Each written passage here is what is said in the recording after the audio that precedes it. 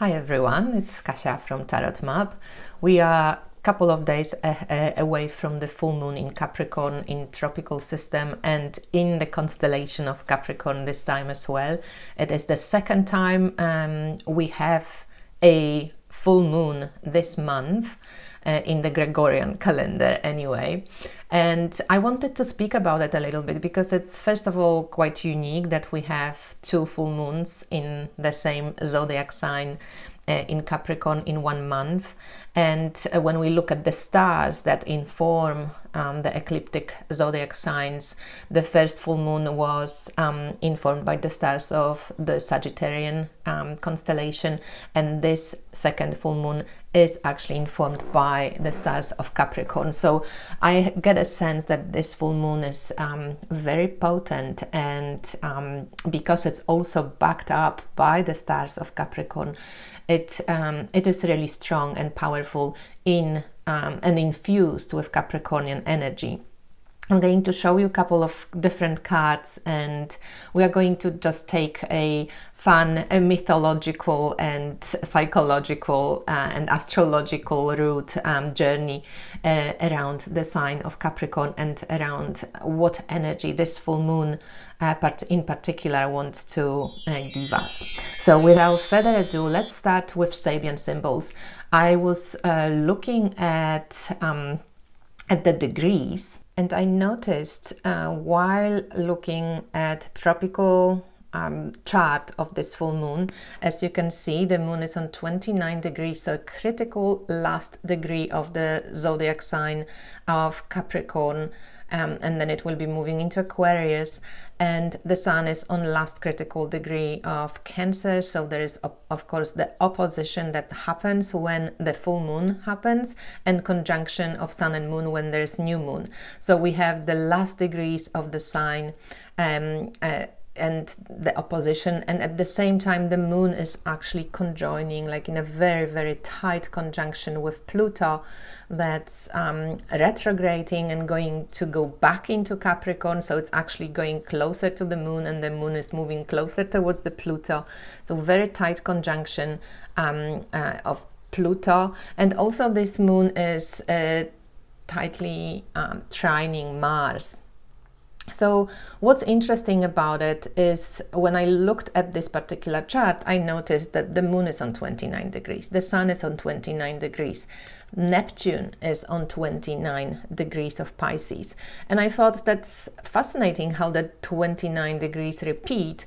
And then I noticed also that Uranus is on 26 degrees Taurus, and Mercury is on 26 degrees Leo. So Uranus is also squaring Mercury at the time of this new moon, which is quite interesting as well, because Uranus is called the higher octave of Mercury, and in some way expands on what Mercury delivers, you know, because it's kind of beyond the known universe to us.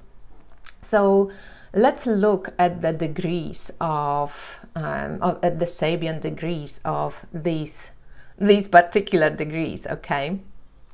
All right, so just to depict it with some form of imagery, we have sun opposition moon, so moon talking about our emotions and waves that roll in after day, and sun, vaguely or broadly speaking, speaks about our self-confidence when we need to shine. So full moons are usually quite intense time, because our kind of confidence, what we want to do, our active side, it's in opposition to what we feel and what we actually maybe even subconsciously are governed by. Moon is very intuitive, but it's also very instinctual, whereas sun seems in astrology to can be very egoistical, but at the same time brings light and awareness into the darkness, right? And then the darkness informs the light also, and both of them are just inseparable. And then we have the third player, Pluto, that in this particular deck, and I'm using right here this deck, it's a mass-produced deck, it's called What's in Your Stars, an astrology deck for daily guidance. And Pluto in this particular deck, it's just has the keyword control, and it says a marionette dances on its strings. And when I read the Sabian degrees for you, I find it quite interesting. I think there's some deep undercurrents that are happening for the collective right now and during this time, and there's a lot of stuff that goes off on under the surface. And even the full moon, when the light of the moon is the fullest and reflects the sun, isn't maybe bright enough to really show the undercurrents of systemic powers, maybe that's shifting, changing, need to shift, want to change. So let's just take a look at this. So let's start with, so I wrote down here, you know, the moon is on 29 degrees Capricorn. So if we go into the Sabian symbol book by Dane Rudhyar, that's Pisces, sorry. The 30 degrees of Capricorn, because we go 1 degree up, because the moon is 29 degrees and a couple of minutes, so we go 1 up. So it's the last degree of Capricorn, right? And it says a secret meeting of men responsible for executive decisions in world affairs. So we are not talking about the power control or, you know, the power plays that are local to any country. They actually world affairs that are being maybe, you know, played with at this moment in a very, very deep, instinctive, because Pluto is conjoining the moon in opposition to the sun, in opposition to this maybe awareness of brightness or light. So that's quite interesting where it is positioned, and it speaks about the reference about executive power. So something wants to be done about the affairs in the world. It also speaks from the more philosophical and spiritual perspective about our inner government. And it's very interesting that we are talking Capricorn, because Capricorn is one of the oldest constellations, and the zodiac signs based on this constellation is half fish, half goat.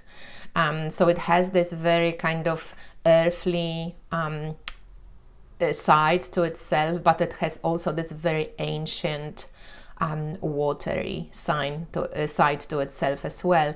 And Capricorn, this is the holistic astrological cards by Carnizor, a great friend of mine. And Capricorn speaks about commitment and the whole realm of Capricorn. When we look at the sky where the stars of Capricorns are, Carney calls it the realm of the diamond. This is where we actually polish our character. This is where we polish our values, where we had to look, you know, it can come with hardships, because to polish a diamond is not so easy, right? It comes with a lot of muck, and you have to use some force and some commitment and some discipline to make it happen. And then we have that conjunction with Pluto there, which speaks about metamorphosis. But of course, it's this discernment and the will, the power to use this energy in the right way. So something is happening in the world affairs, right? Within executive power, within secret meeting of men responsible for these decisions, and the power to assume responsibility for crucial choices arrived at after mature discussions with those who share this power. So this can, you know, I just found it interesting that something like this is happening, especially when these players are active, and especially this image. I felt like that's interesting. And then when we go to 29 degrees of Sun, which is 30 degrees of Cancer, if we look for this degree, 30 degrees of Cancer says a daughter of the American Revolution. So that's also interesting. Cancer is a sign that's prone to memories. It's a sign of the mother is very connected with the moon. So we have this opposition of like Sun being in in Cancer, you know, and Sun is a fiery energy. It's like in watery Cancer, and Cancer is the sign of memory, a sign of the lineage, a sign of like, you know, willingness to go to war, to fight for what you love, for what you hold dear. So the prestige and conservatism of a long maintained heritage.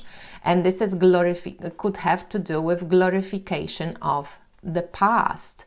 So it's interesting to have this opposition of Moon glorifying the past, kind of being really attached to what was, Sun that has this man, you know, meeting and creating executive power, but they informed by this Pluto, like, are they going to be stirred by the waves of unconscious, you know, or memory, or glorification of the past, that's going to stir them from the unconscious level.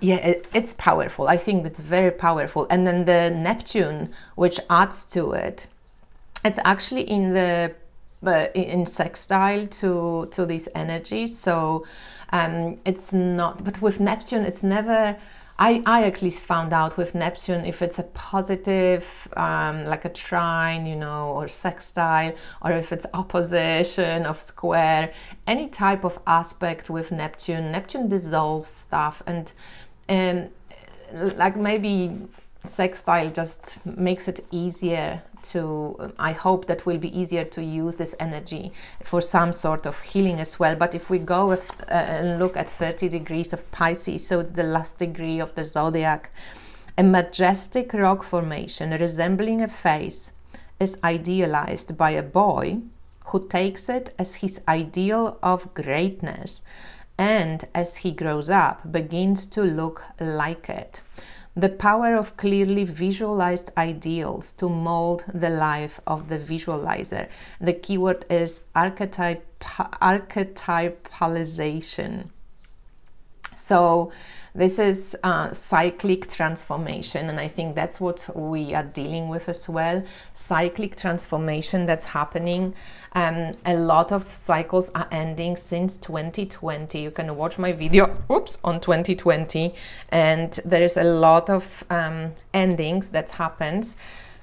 And these degrees shows that there is big shifts that are going on right now in our world. When we look at the sign of Capricorn, because as I said, like, this full moon is happening in the stars of Capricorn, in the zodiac sign of Capricorn, so it's very much a lot of Capricornian energy, much more than the first full moon. So in this deck, the What's in Your Stars, Capricorn comes with a couple of cards, so it speaks about leadership, and so geese fly in formation.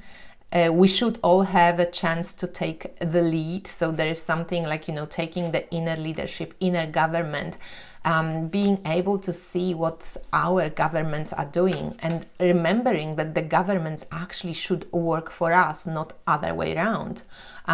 It's just such a fascinating time to think about how can we change the systems, that there is more awareness of what is actually happening.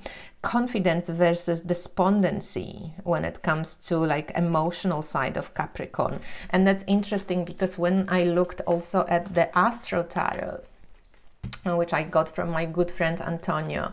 Thanks, Antonio. I love this deck. We have this moon is connected to Cancer energy, and Capricorn is connected to Saturn energy, right? So moon and Saturn kind of mix the energies here, and Cancer and Capricorn.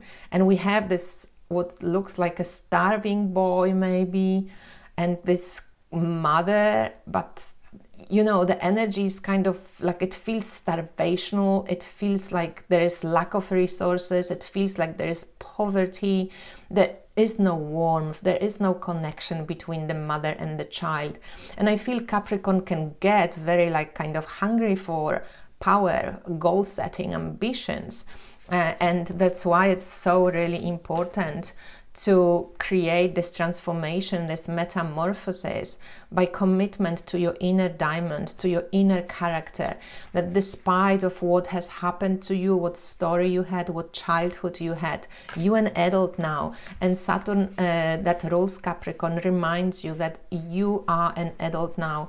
You may have chosen all that, you know, that you experience.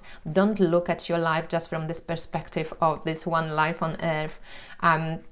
Take into consideration bigger forces that come to play, because Saturn and Capricorn, they are connected to time, and here we have this patience, that the hands of the clock move slowly, you know, so there is like reminder that like work, it takes time to polish the diamond, it takes time to create and respond within your chosen morals and chosen character.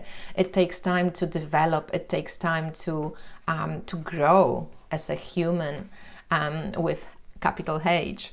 And then forward thinking with Capricorn as well, which I found quite interesting, the spirit of Capricorn.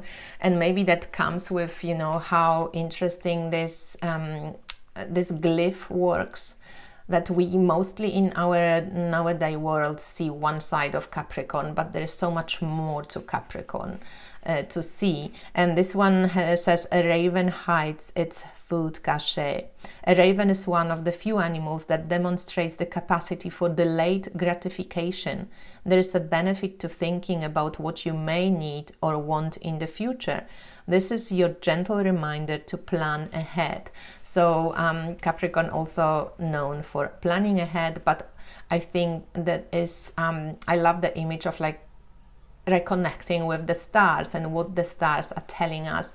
In Egyptian astrology, in Julie Kuchia Watt's decks, Capricorn is connected to the moon god that guides the sun through the night, you know, so that the sun can be reborn. And it's such a beautiful image of Capricorn being a guide through this, you know, waves of the moon on unconscious. I wanted to also look at these two last degrees, two more degrees of Uranus and Mercury. So let's check Uranus and 27 degrees Taurus. This degree says, an old Indian woman selling an artifact of her tribe to passers-by. Peaceful adaptation to collective needs. And the keyword or whatever we are working on with this degree is adjustment. And I have to mention that this book, sometimes, it was written in 1930s. It's racist, to put it plainly. Certain degrees, especially Aquarius 1, I just cringe when I read it. So you've got to take it with, you know, a blink of an eye and just grain of salt. But I think as a system, though, it works quite well. So I think rewriting a couple of those degrees, even not degrees themselves, as the more commentary about the degrees, would do us a lot of justice. But yeah, adjustment. And Uranus, because it comes with this revolutionary energy, and it revolutionizes the thinking mind as well. So now they kind of, you know, in the square aspect, when they both on the kind of like a tug of war, there's like just a lot of combustible energy. Mercury is in Leo, it's like, you know, I want to express it, and Uranus is in Taurus, it just quite like has to move the fixed earth. So when we check, so with Uranus we have adjustment, and we have adaptation to collective needs. And then 27 degrees Leo. Oh, that's interesting. So adjustment from Uranus to 27 Leo, where the Mercury is during this full moon, says the luminescence of dawn in the eastern sky. Eastern sky always, like, that sets our ascendant, that sets our mission, that sets how we look at the world. And this one is saying the exalting challenge of new opportunities at the threshold of a new cycle. So that's quite fascinating, because yeah, all these degrees are kind of showing, and this full moon is filled with degrees of like power shifts on the deep level, control versus trust, control versus commitment to new vision, love versus a glorification of the past. And you know, in some way, the stars of Capricorn really remind us of being committed to polishing and exaggerating the purity of where we want to go and the purity of our vision. So 27 Leo is, while the rainbow marks the end of the crisis, early dawn indicates the real beginning of the new period of activity. So here we have the keyword is illumination. The crisis and the blessings it has brought to us are relatively unusual events. Every day has its dawn, which we should meet with a pure heart and clear mind. Alpha, dawn, and omega, the concluding peak experience, are opposites, yet the same. So this is quite interesting, I think, from the perspective of this full moon. And now, if you just want to take a look at the stars, so I'm using the midpoint method by Atancimenti. You have 13 constellations on the ecliptic, the path of the sun as visible from Earth. Scorpio and Ophiuchus share the part of the sky, and on the ecliptic, Ophiuchus has his feet on Scorpio, and Scorpio has its tail on the ecliptic. And we have the moon here at the very beginning of Capricorn, and it's in opposition to the sun in the constellation of Cancer. Pay attention that real sky constellations are not all equal, so we wouldn't be able to have, all these exact degrees. The oppositions sometimes are not exact oppositions, but that's how the sky works. We have the Mars-Uranus not that far away because we had this big conjunction with Algol recently. We have Saturn retrograding, moving slowly into the constellation of Aquarius. Yeah, and we see that the moon is actually in trine to Mars, and it's in conjunction to Pluto. But we have similar energy coming through the stars of Capricorn, and we have Mars in Taurus. So it's quite earthy energies that are being activated in us right now, plus that sun in Cancer that brings us the water element added.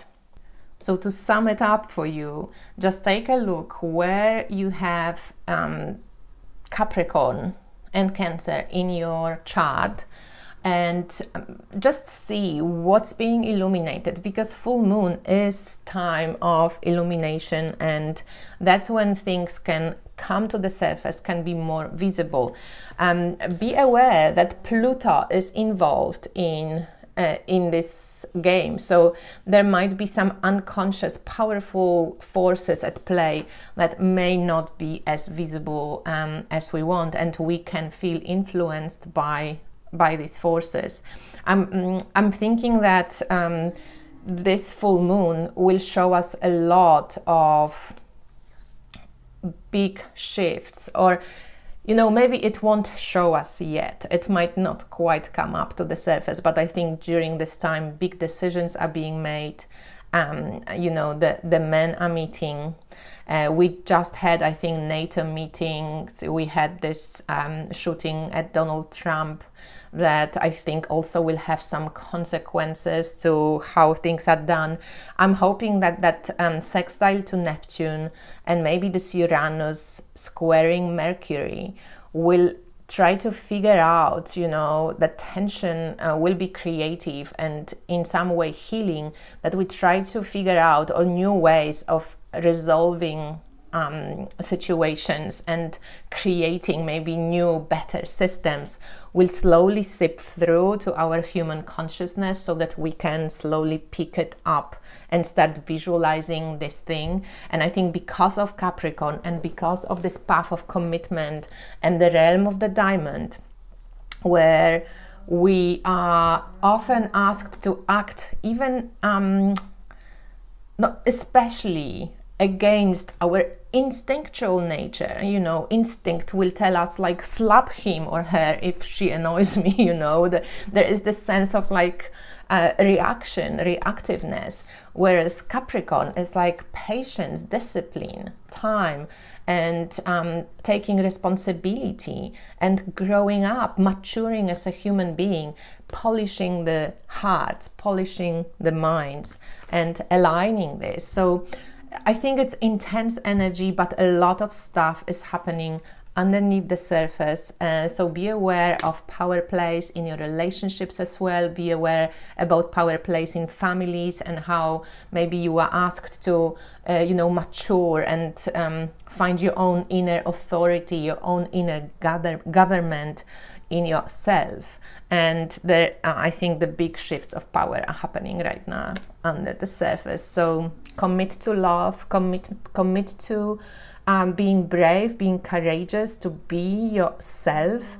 But remember that you are not an island, because yourself is part of every other being, living being on this earth, and part of earth itself. So you are never just individual. That's it. So I think there's like big shifts going on. That's what I wanted to share. And also, if you are curious about your astrology, I have this special for my astrology, tropical astrology sessions, and they last only for a couple of days. They finish just after the full moon. Full moon is on 21st of July.